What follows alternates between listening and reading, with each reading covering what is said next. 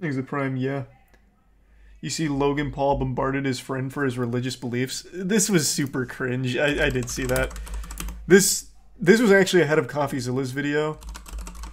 He tried really hard to do the enlightened atheist Redditor thing here on his show. And it was just fucking awful. I don't know what he was thinking. Like, regardless of your stance on religion, why confront your friend about it in such an aggressive, condescending way? I really think he was trying to score brownie points, like, once again going for, like, the safest possible stuff. Like, okay, most people, like, make jokes about Christianity, so, like, yeah, they'll probably like this. But he committed so hard to it, and he fucked it. You guys, I won't I've play been the whole bullying thing, but George. it's bad. I've been bullying him so hard. I thought this was so funny, bro. Logan Paul put out a new Oh, come on, where's just the core? I don't want to go through this. I just want to see the core components here. Oh, here. A lot of progress happens with a lot of work, right? So if a bodybuilder's buff, he had to work out a lot, he had to eat, he had to make the right decisions. What about steroids? So you guys have made great decisions when it comes to business. You guys have made That great didn't age decisions well. when it comes to like a lot of things. But what you guys have cared to ever open up is that spiritual side. So Thanks, what I Kane. would really, really, really highly suggest is tap in, and I'm not suggesting mine, but I'm just saying tap into one and see. Is this how it not the right affects your clip? Emotions, because emotions. Oh wait, you're right. This is George talking about it with him. Does he not fight him in What is this? spiritual value? I'm spiritual. I'm very spiritual. I pray every night. In fact, Wait, what? it's What? You do? Since when? I pray every night. I pray twice a day. I'll pray right now. I'll do a prayer right now. Like I This is from 9 months ago. Wait, you're right. Well, he changed his tune real quick. What the fuck? Okay, that didn't last long.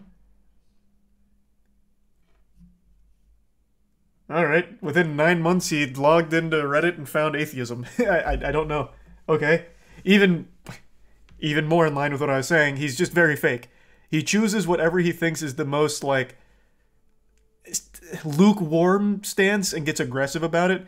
And he tried it with Christianity against his friend George here, and it didn't work. It's so fucking bad. Like, it's embarrassing to listen to. Regardless of how you feel about Christianity, religion, whatever. It's still just indefensibly embarrassing. Where the fuck is it? Where can I just find the raw one?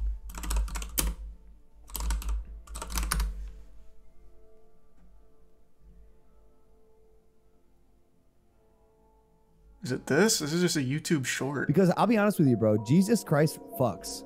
Oh, God. Genuinely, I know people that hate me, that treat me better about my faith than you, and you're my best friend. So, like, one that really hurt me is you told me I need a therapist because I believe in Jesus.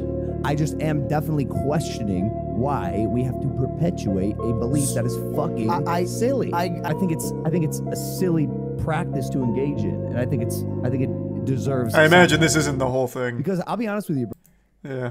He went on and on for a little while post that. Even still, it's just dumb. It's just still stupid. But yeah, he changed real quick in 9 months, I guess.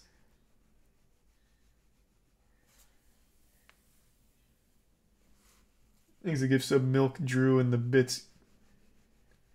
Royd, Drew, and Prime Santiago. Wow, he sounds smart. Yeah. Very, very good arguments. See a therapist because you believe in Jesus.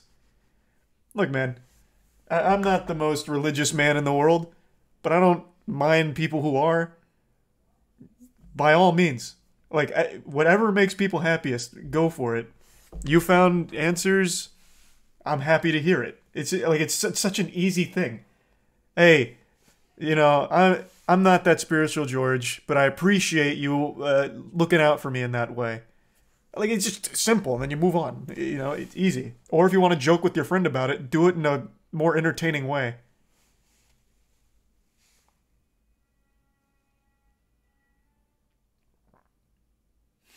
It's not about what makes you happy, it's about the truth. You will never find the fucking truth. That's the whole point. There's a level of just belief and faith you have to have, no matter what. The truth is something that will legitimately always elude you when it comes to the biggest possible picture. So find your own answers, and find what makes you most comfortable in your life.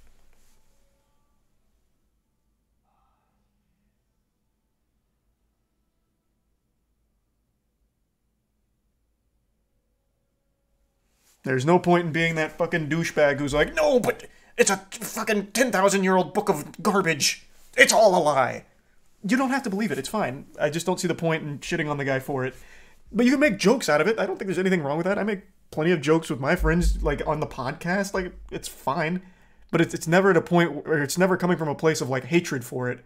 Like Wendigoon, when he came on, he was telling us all the biblical stories. None of us are that religious, but we appreciate his faith, and we welcome it, and we love learning about it.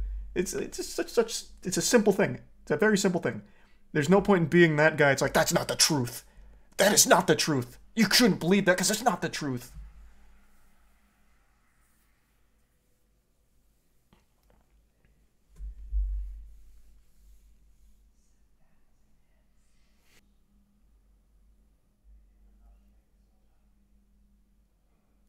Is it the end of Logan Paul after mocking religion and scamming?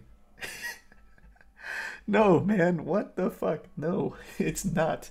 It is so far from the end of Logan Paul, and the making fun of religion is going to be the last thing that would have ever gotten him taken out. He wouldn't have lost his empire from mocking religion. It was just another fucking goofy, embarrassing moment from him. Even the scamming, as horrible as it is not going to lose him shit.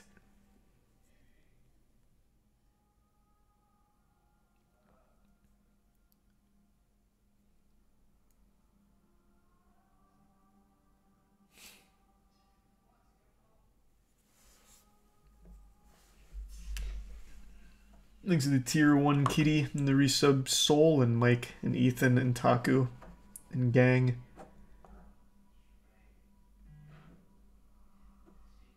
What would topple him in your opinion?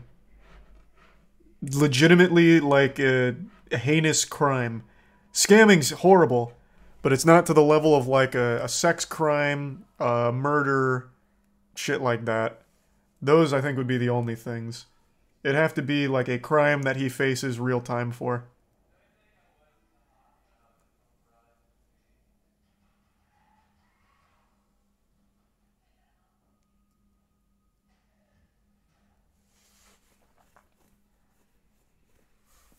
He survived showing a suicide victim. Yeah, but as bad as that is, that's still not a crime per se. So he always was going... Like I've said a million times, no matter what you do, no matter what you say, no matter who you are, if you have a following, you will always have a following. You will always have people that support you no matter what you do. And they'll just write off anything that makes you look bad. You will always have a following. The only thing that would sink someone of Logan Paul's size is legitimately a fucking crime that he cannot defend himself from. That is the only thing. He could film a dead body tomorrow, post it on YouTube as a joke, as like an anniversary from the 5 years of the suicide forest, and he would still be fine in a month.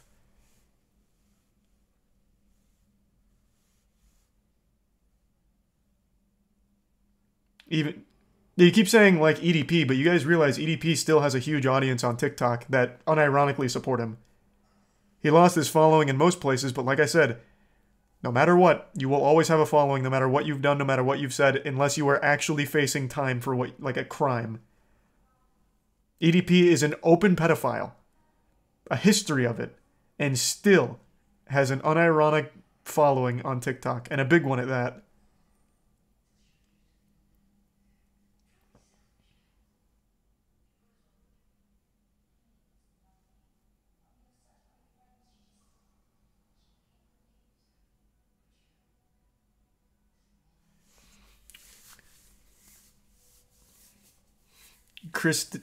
Is it Chris D'Elia, which is what I've always said, or is it Chris D'Elia? How the fuck do you say his name? Yeah, I know everything about that guy. He was one of my least favorite stand-up comedians way before all of his sex crimes were known. Dahlia. Chris Dahlia. Dahlia. Dahlia. Oh my god, I'm getting mixed ones. Most people are saying Dahlia. Chris D'Elia. Okay. Yeah, that guy sucks. That guy, like, super sucks. It's this guy.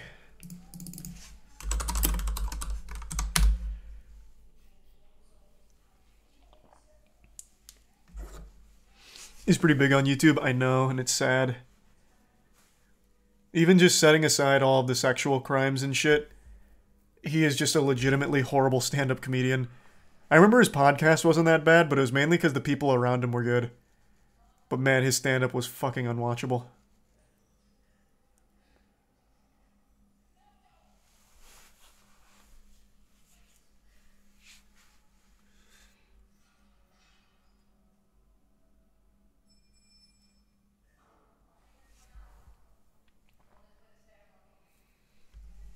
He's widely respected in stand-up. Oh, and then... So you're being sarcastic.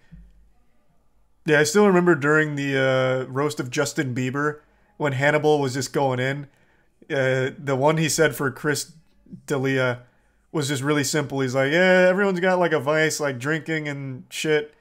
But Chris D'Elia, his only vice is telling horrible stand-up. And I was like, God, that's the truest thing I ever fucking heard in my life.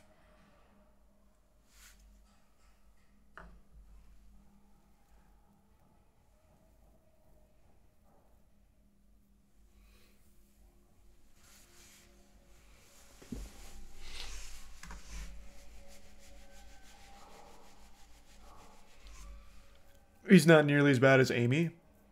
I don't put Chris D'Elia in my top 3 worst comedians of all time. That is still reserved for Amy Schumer, Brendan Schaub, and James Corden. Yes, he doesn't breach the top 3, but he is definitely top... Maybe even top 5. Safely top 10. Maybe top 5. I'd have to think.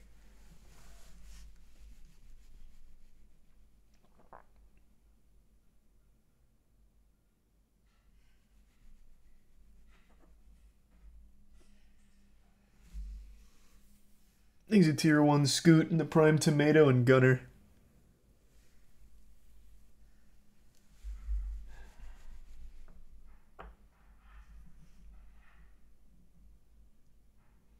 Oh yeah, that was actually entertaining. Chris D'Elia, God, Chris, I will never get his, I will legitimately never get his name right. Chris D'Elia, Chris, man, fuck his stupid name too. Yes, he played a predator in one of his shows he was on. I think it was You. And then it turns out he was a legitimate predator in real life.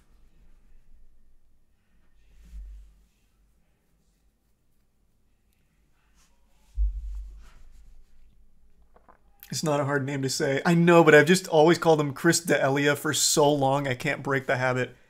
I've just had no respect for him for such a long time. I never bothered to get his name right until tonight, and it's just, I'm having a tough time breaking it.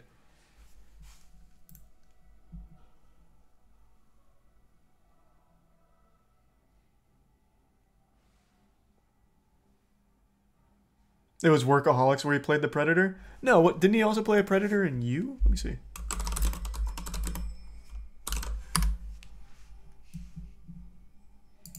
Yeah, he did. You producers reached out to teen cast member after the Chris D'Elia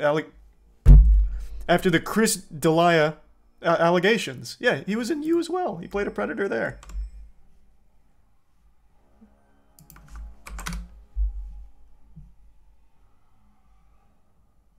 Yeah, following the sexual assault allegation. Yeah.